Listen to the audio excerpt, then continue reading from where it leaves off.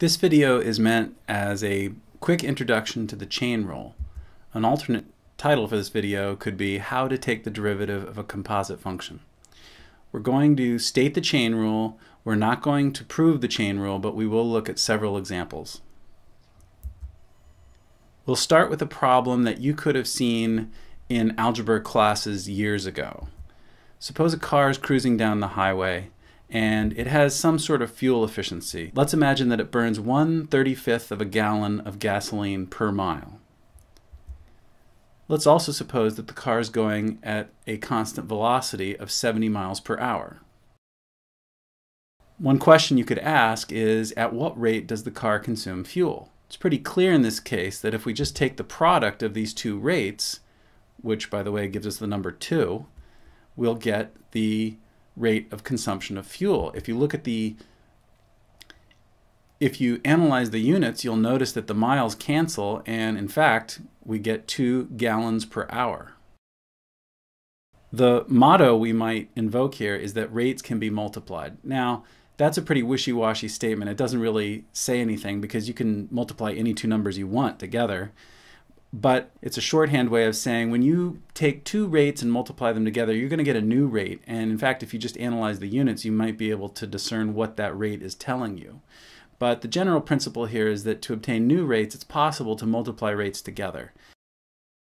So let's look at a fairly sophisticated example. Suppose you have a weather balloon that you release and it rises up through the atmosphere, and you could keep track of the altitude, you could keep track of the time, you could keep track of the pressure if you have a barometer on the weather balloon.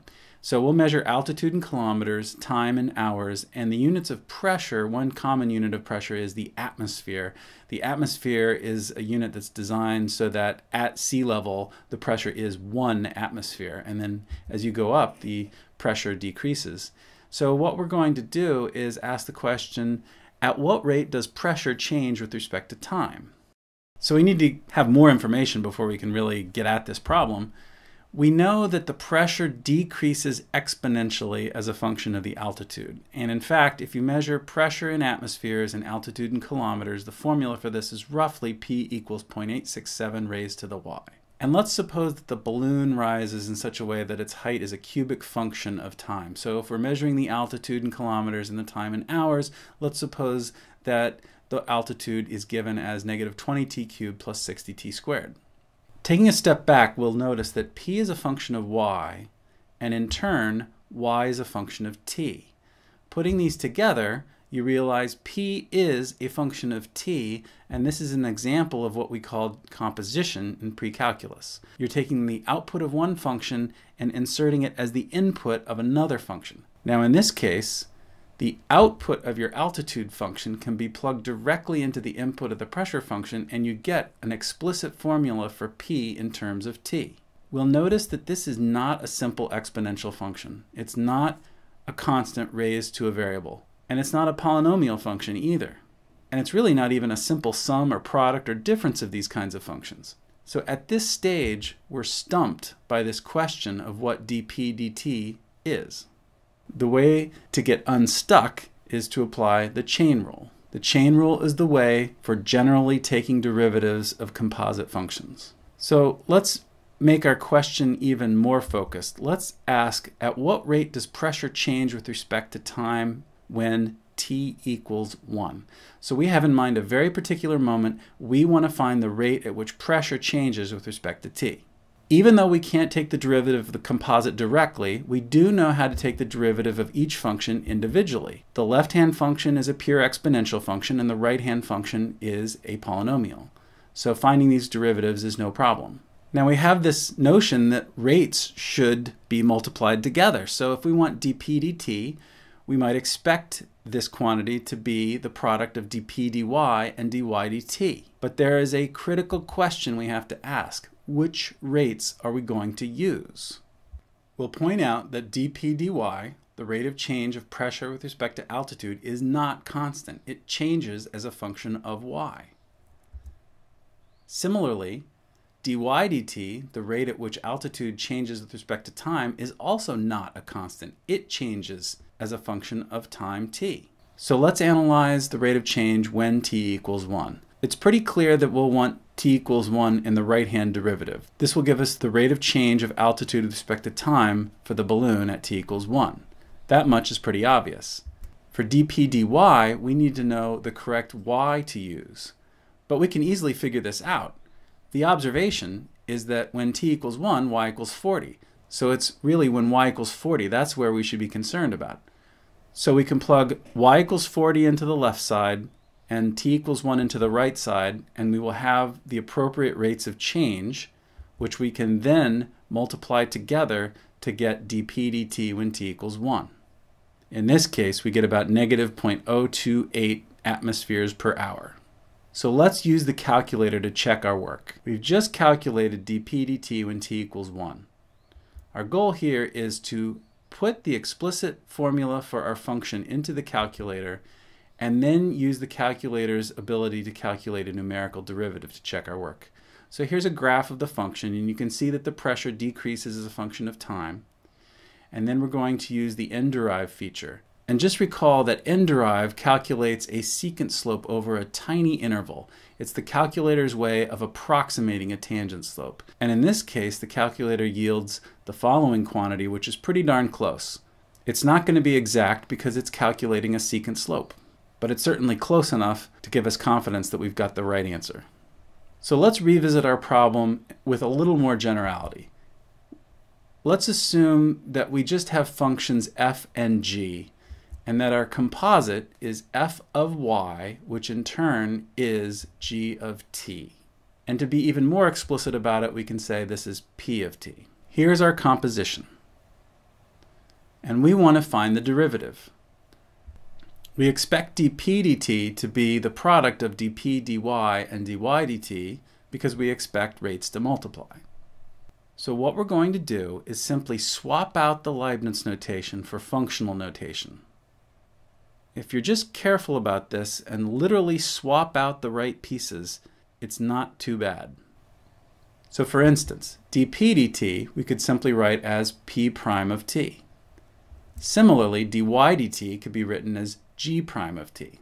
And of course, dp dy could be written as f prime of y. But you'll notice one of these things doesn't belong. We've got the left and right hand functions expressed as functions of t, and the middle function expressed as a function of y. But we can fix this because y equals g of t. So if we substitute that in, we get dp dy equals f prime of g of t. Now we can reassemble all the pieces. Our product then looks like this. This is the chain rule expressed in functional notation. If p of t is the composition f of g of t, then p prime of t is f prime of g of t times g prime of t.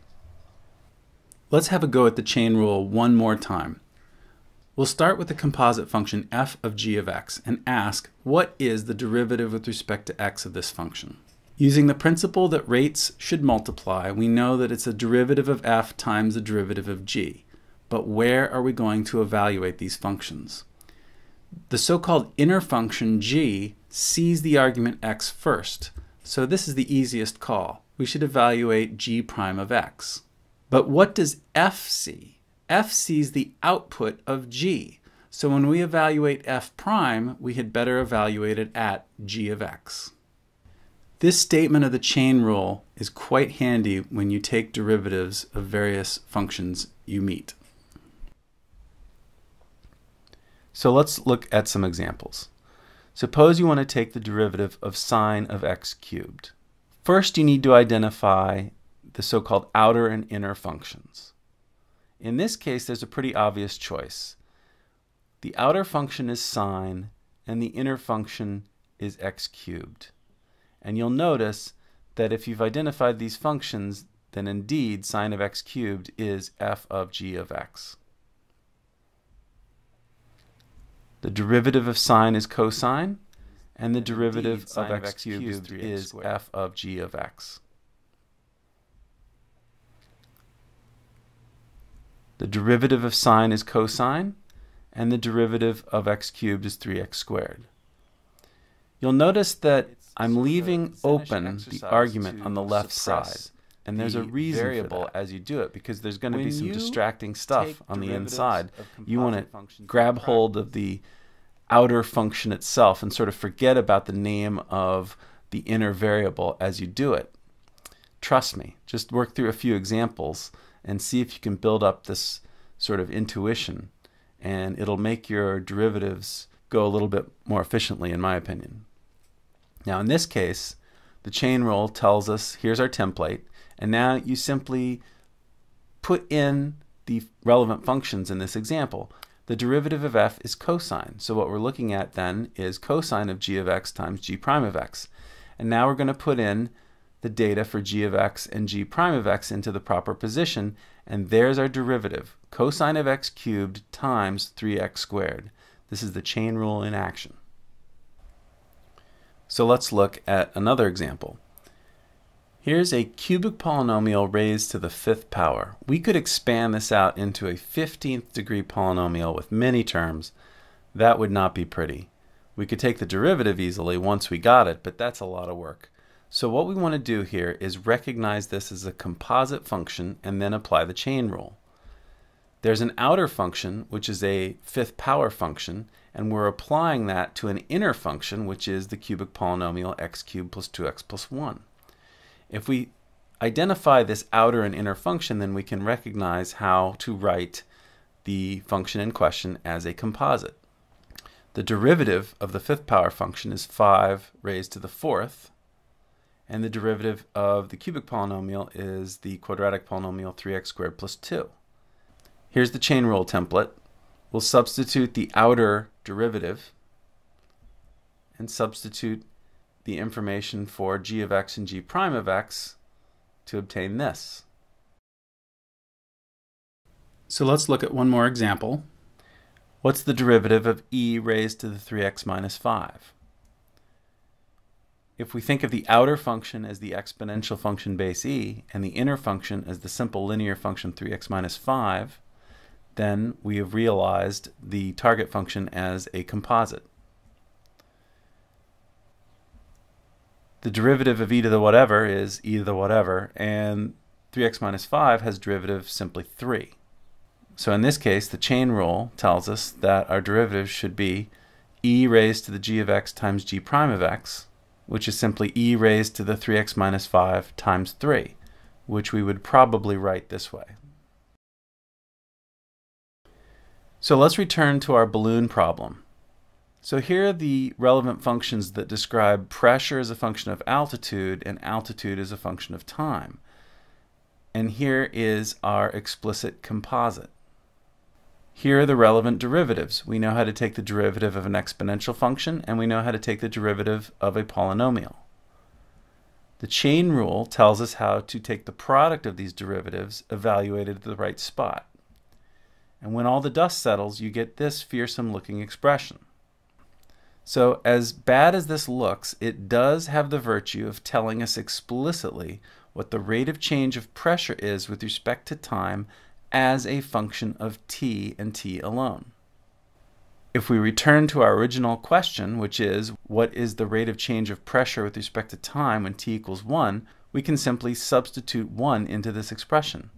And you'll notice that if t equals 1, this exponent is 40 and this expression is 60. And so p prime of 1 is equal to this expression, which hopefully you'll notice this as dp dy when y is 40, which we calculated earlier, and this is dy dt when t equals 1. And so we've recovered the original rate we found earlier.